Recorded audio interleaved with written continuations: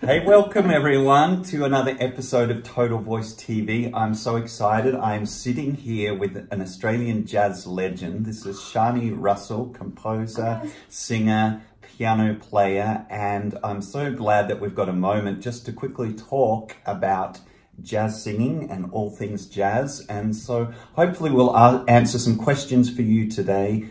Enjoy.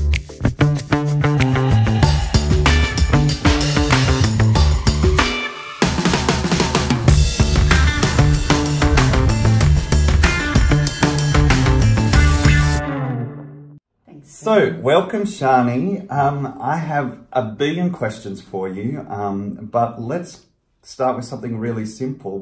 What is jazz singing, and how does jazz singing differ from maybe other styles of singing like pop? In Western music anyway, jazz is different from other forms of music in that you really have to be, if you're going to be a proper jazz singer, you have to be hearing the harmony of the song that you are singing, because jazz is essentially improvisation. Okay. And so if you're going to improvise, even in the smallest way of taking a melody out to a slightly different place, a couple of different notes, or a whole different way of singing it, you've got to sort of know and hear where the harmony is.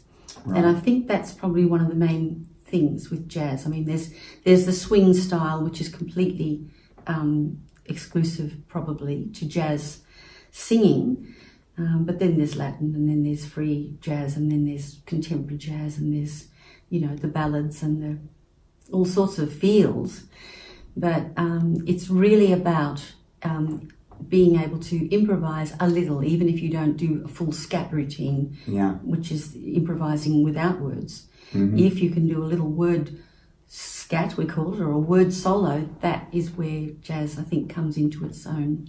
Yeah. Now that's a contentious issue, because I know in the music world singers are famous for having a reputation of not really knowing a lot about the way music, how it works and the theory, and so are you saying to be a good jazz singer you've really got to know some things about the structure of music? Yes, I am actually saying that. I think it's really important.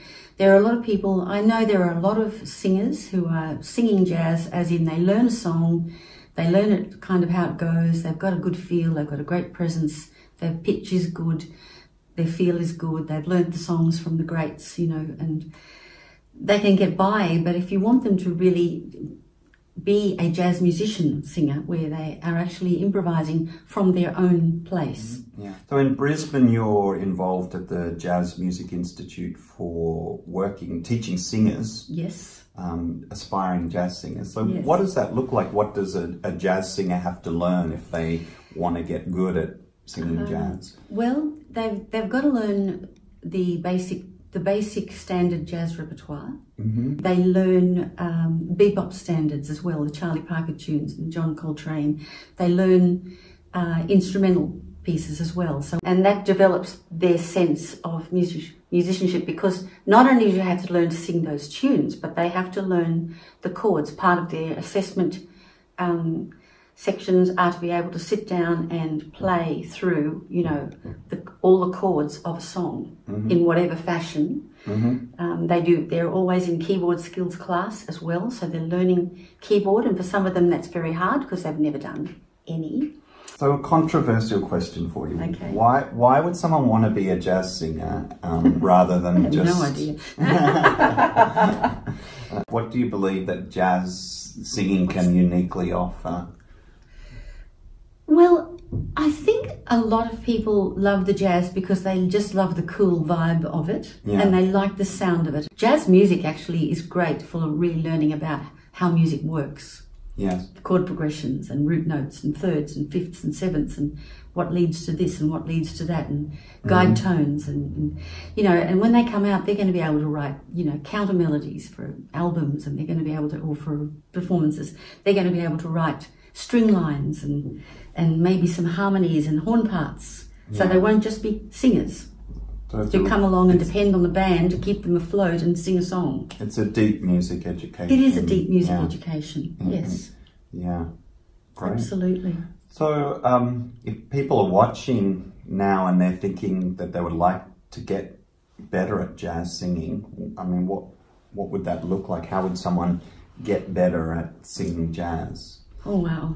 You know, I think transcription is probably the most important thing that you can do, whether you do it in small fragments or whether you learn a whole Ella Fitzgerald performance from woe to go. And so when you talk about transcription, are you saying we should write down exactly what you, or are you saying just learn it by rote? So? Learn it by ear. You know, jazz is very much an oral art passed down. So what should we transcribe? Like where would be a good place to start? Who would you recommend transcribing? I would recommend transcribing Sarah Vaughan. You know, I think they both did, Ella and Sarah both did How High the Moon. Yeah. All of songs me. Like that. All of Me, yes. Anita O'Day has got a couple of real beautiful ones that aren't too hard. They've been our great scatters. Then we've got people in our own country. But we've got Michelle Nicole here, who scats like an absolute dream, and Kristen Berardi. She just has this innate musicianship, and she has worked really hard. So you mentioned scat a few times, of course, yes. Which is a vocal improvisation with like these nonsense syllables. Yeah. Where do the syllables come from? Well, you know, they've developed over the years. You know, it was always sort of, you know, Scooby-Doo-Doo-Ba-da-Zwee-da-Ba-Doo-Ba. There's a lot of that going on back in the day. But then it became something that was more of a serious form of someone taking a solo just like a horn player would. I always say to my students, just go for the music. I don't care if you sing ba-ba-da-ba-da all the way through. If you sing a great scat solo that's got shape, rhythm, form, it's harmonically pretty correct, and it works, then I don't care what you sing. Okay. It can be anything, you know. There were singers that came a bit later after Ella and Sarah.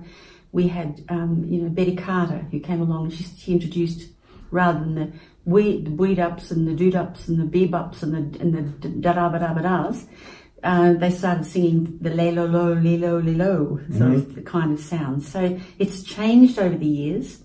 And who are the good artists that we should listen to learn scat in particular? Ella Fitzgerald, well, Ella and Sarah Betty Carter, Sarah Vaughan, Betty Carter, Anita O'Day. I love Mark Murphy as well, then there's Mark Murphy and Kurt Elling, Mel Torme. Oh, Mel Torme. I didn't know that he did some duets with Ella. Okay. Yeah, wonderful scatter. But listen to the people who are the good the names. Yeah. And you can also learn solos from saxophone players, and you can learn Charlie Parker solo, and you can learn a Lester Young solo, or Joe Henderson, you know, Joe Pass, and the guitarists, you know, or the trumpet players, you know, Freddie Hubbard, Clifford Brown. Yeah. You know, you learn some solos just, and literally, so now you don't have any words or any syllables to copy, you've only got the notes. Yeah. So you have to work out your way of making that work as much in the same way as you can. Yeah. Now, rhythm and phrasing, they seem to be crucial to singing jazz really well. Definitely. Any thoughts on developing rhythm and phrasing? I've got a great swing exercise, where you just play the blues. So we just go ba ba ba ba ba ba ba ba da. So you're singing just before the beat. Ba da ba ba ba ba ba ba da. Syncopation. Ba ba ba ba ba ba ba ba da. And you get your clicker going, yeah. Ba ba ba ba ba ba ba ba da. I always say swing isn't like riding a donkey and going da-donk, da-donk, da-donk, da-donk. It's really da-doom, doom, doom, doom. It's like a skimming stone. It's moving forward, and you're ahead of it. You can lag, but there's got to be this thing inside you that's just like right on top of it. And I think, again, transcription and learning from the greats, in detail is how you learn. And even if you hear a phrase and you think, wow, that really is an effective phrase, and it's just one 2-bar phrase that somebody sings or plays, and you think, I'd like to be able to get that so that it really sits right. And so you just get the beat going and you just emulate it, and you do it until you've got it so that all the accents are sitting in the right place, because sometimes it's not just the notes you sing and in the actual place they sit in the beats, but it's the way you approach the notes and the way you come away from the notes and onto the next one. So you could go the on glide. Yeah, so you could go ba ba da ba ba da ba da. So that's the right notes and it's in the kind of the right rhythm. But if you go ba ba da ba ba da ba ba, so you've got this attack and decay and a little bit of vibrato, and it's the way you sing it. I call it jazzitude. Yeah. Well, speaking of jazzitudes, Sharny has got a book of jazz exercises for singers, so I will put the details down below. I actually love the first exercise on that. Can you show us that? So it's kind of built on the old vocal exercise that goes... Another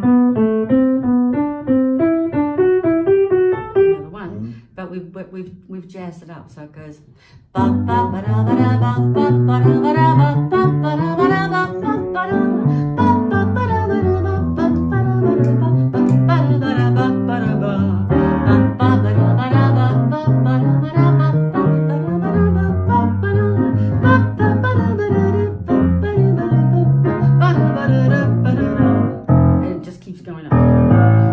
keeps going up by semitone, so you get a good vocal workout as well. Yeah, that's but tremendous. You hopefully get into that feel. Yeah.